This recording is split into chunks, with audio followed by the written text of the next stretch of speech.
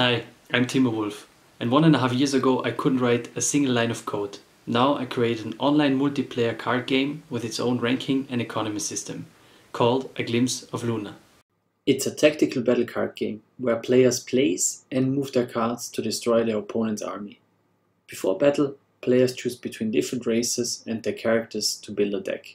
The game has its own in-game currencies with which players can unlock cards. Furthermore, I implemented our own Elo-based ranking system. Today's video is the first one of a series in which I'll show you guys how I managed to do that. But before we get into it, if you would like to know more about the game from a developer perspective, check out this video. For part 1 of the series, I will cover questions like which engine and language did I use, how did I learn the language, and of course, which video, channels or courses helped me the most. So I decided to learn Unity and C#. Unity was basically chosen because of 3 things. First, it's the most popular one, which means there will be a lot of content online, be it videos or tutorials. Second, we did some research to find out which engine other games of this genre use, like Gwent for example. And lastly, there was a free version to try it out. Regardless of the fact that for Unity C# is a must, I found out that C# seems to be a great language overall. It is easy to learn but complex, and it's very popular, similar to Unity or probably because of Unity, which is very important again if you're looking for help in the internet. I think without the thousands or millions of threads, it wouldn't have been possible for me to achieve what I did. Certainly not in such a short period of time. So to some degree, it's a collective achievement of the whole community. Shout out again to everybody sharing their knowledge for free online.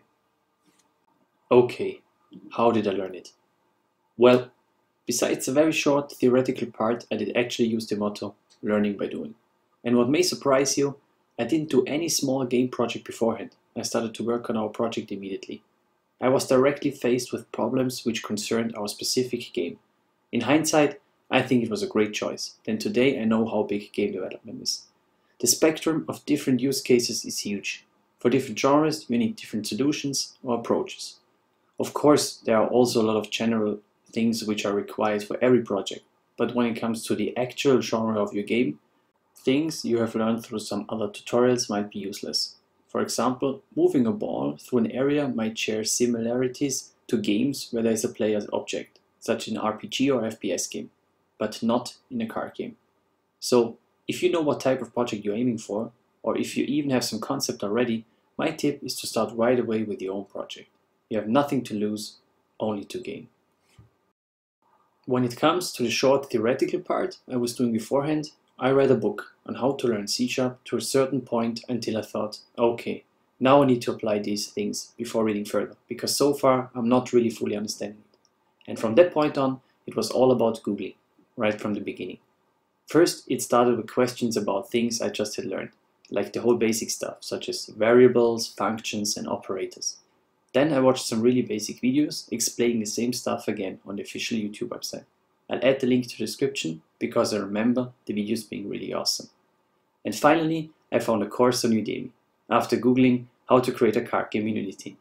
And with that course, the whole journey as a dev really began.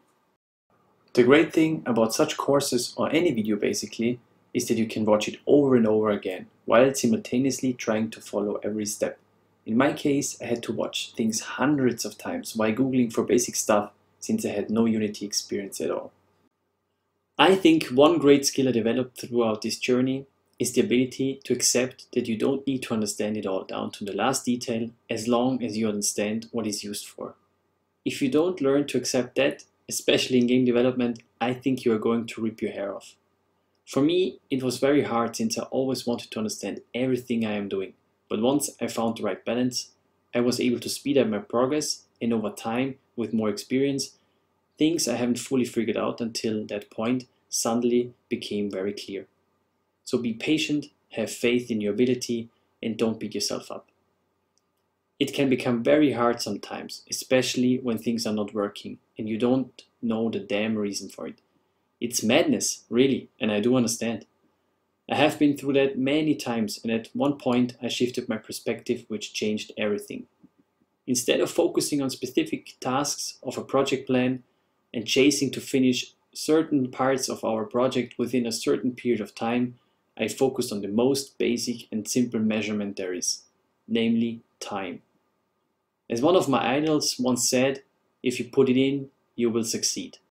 I was a novice, still learning, so without any experience, it was not only stupid of me to make any predictions on when I'm going to finish this or that, but also impossible. So I set the following goals. Working on our project, whether actively or doing some research, for 10 hours, 20 hours, 50 hours, 100 hours, 200 hours, 300 hours, and so forth, until 1000 hours, I believe. I thought if I put hundreds of hours into a craft, there will be a point where I will be able to create the things we need. And that's what happened. Suddenly it started to feel great. Even if I worked for 10 hours and there was no real progress visually recognizable, I felt great at the end of the day. I knew I came one step closer to my goal. Alright, that was it for today. If you liked the video and found it useful, please consider subscribing to the channel. It's free and helps to spread the word.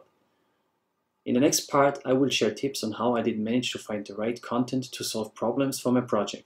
Furthermore, I will reveal how I added layer by layer to the project so it became what it is today, and also what my thought process is when coding and creating the UI. So, see you next time and have a great day.